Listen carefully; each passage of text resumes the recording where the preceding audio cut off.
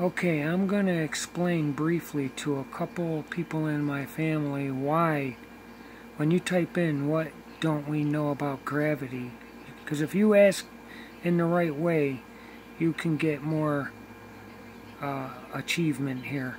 However, if we are to be honest, we do not know what gravity is. And that, to me, what they're saying is, however, if we are to be honest, we do not know what gravity is itself in any fundamental way. Now, that is alarm bells and red flags. They will say, we only know how it behaves. And on one hand, they'll tell you gravity is a force of attraction that exists between any two masses, any two bodies, any two particles. Gravity is not just the attraction between objects on Earth. Okay, so what they're talking about is the alleged effects or results of gravity. It is not gravity itself, because this is what they say about gravity itself. However, if we are to be honest, we do not know what gravity is in any fundamental way. That's saying a lot. You know, this is a very big red flag.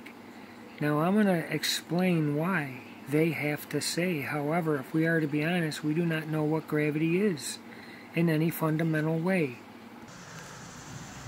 Now, the main thing here is I do not deny that if we did live on the outside surface of a giant spinning spherical water world space ball, speeding faster than a bullet at the equator, which is 1,038 miles an hour, we are taught that gravity is so good and effective that even though at the equator of the Earth, the halfway point between the north and southern hemispheres on the ball, that it is spinning faster than a mediocre handgun bullet, 1,038 miles an hour, and the gravity is so good that we don't notice one iota of that movement.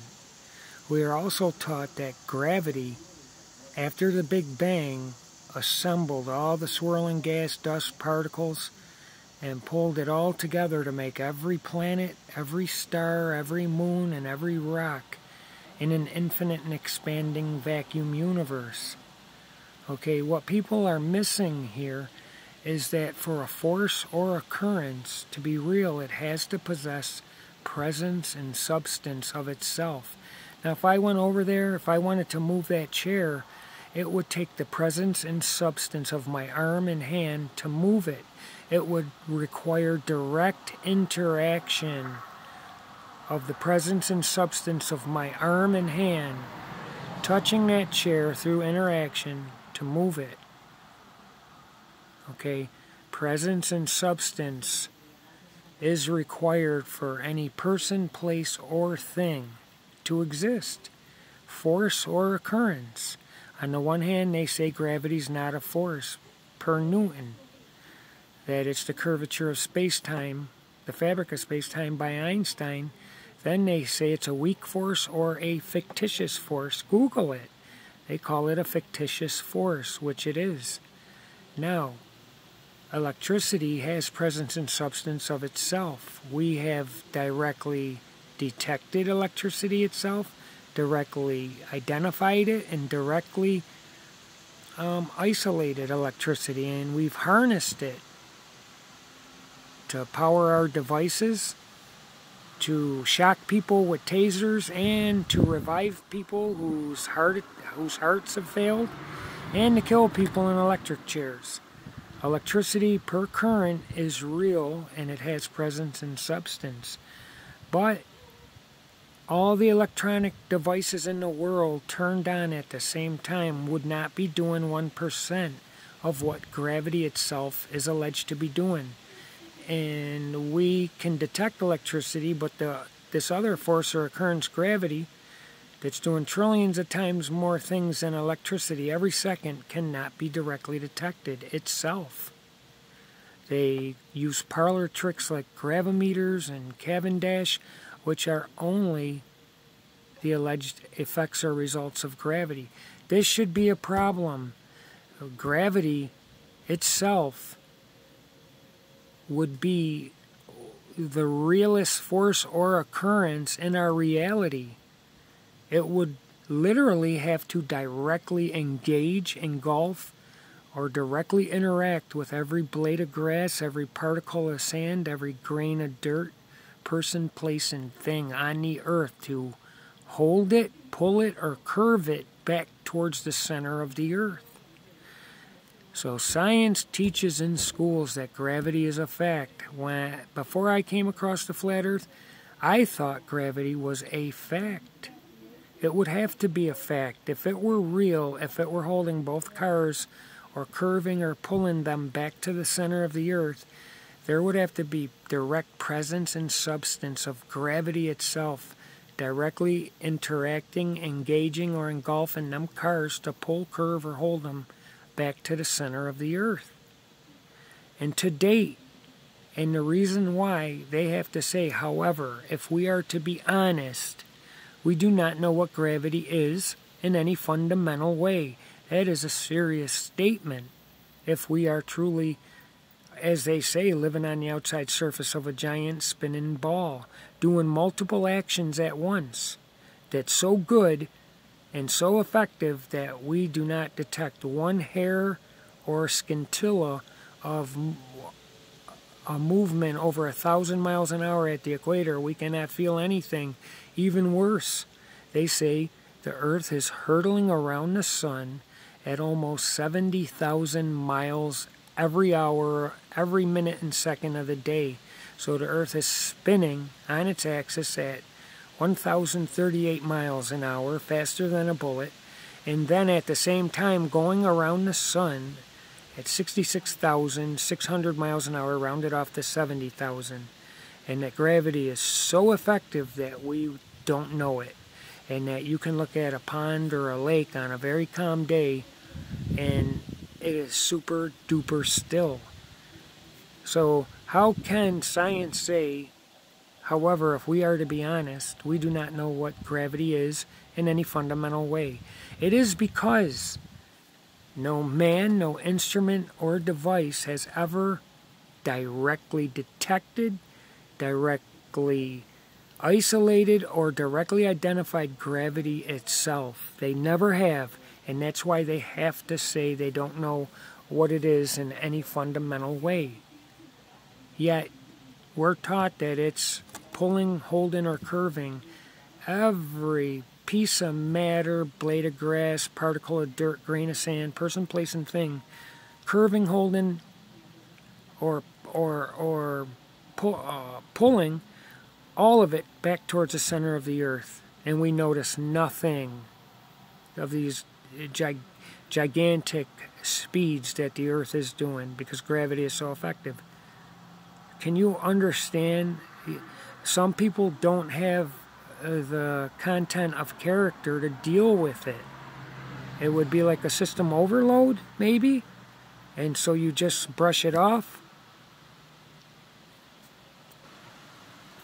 How can gravity itself be doing all these things? How did it pull, hold, or curve all the swirling gas, dust, and particles after the Big Bang?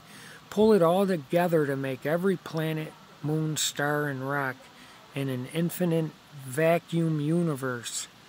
How? What presence and substance of current, field, wave, beam, ray, or particle did it employ? Did it engage, engulf, or directly interact with all those particles and swirling gas after the Big Bang to make all these planets, stars, moons, and rocks, or asteroids within an infinite vacuum universe? Worse, how is it pulling, curving, or holding all matter to the outside surface of a giant spinning spherical ball? And we cannot detect any presence or substance of any known means of propagation, a current, field, wave, beam, ray, or particle. We can't. There isn't one iota of any direct detection of this force or occurrence. How is that? Why doesn't that bother you? Now, if they somehow could directly detect gravity itself tomorrow, it would destroy, crush, eliminate, and resolve the flat Earth immediately. Okay, but I'm telling you the reasons why they'll never ever directly detect gravity itself. In the statement, verbatim, however, if we are to be honest, we do not know what gravity is in any fundamental way. Google it. Type in "what don't we know about gravity" and it comes right up, first hit. And there's a reason why they say that. That could not be true if we truly did live, walk, eat, and build on the outside surface of a giant spinning spherical water world ball. This force or occurrence would be the realest, most detectable force or occurrence in our reality.